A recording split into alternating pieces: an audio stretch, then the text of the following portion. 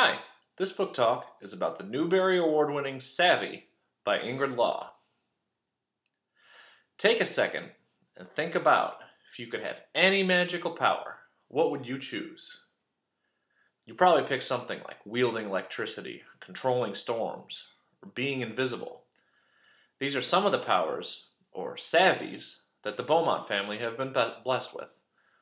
Whenever a member of the Beaumont family turns 13, they develop a special power. Mibs Beaumont has grand visions of what her savvy is going to be. Then, when her father gets in a car accident and is stuck in the hospital, she just knows her savvy is going to be something to help him get better. But that is not how these things work.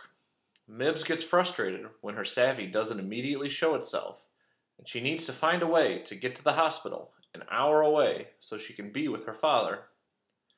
The only way Mibs and her two brothers are able to get to the hospital is to stow away on a Bible salesman's bus that is going towards the hospital. But when the preacher's pesky children climb aboard and the bus goes in the wrong direction, all of Mibs' plans go out the window. Will Mibs ever figure out her savvy? Will they make it to the hospital in time to help their father? What ensues is a magical journey of self-discovery, friendship, and family. Savvy was written by Ingrid Law and published in New York, New York by Dial Books for Young Readers in 2008. The sequel Scumble is also available now. Thanks for listening.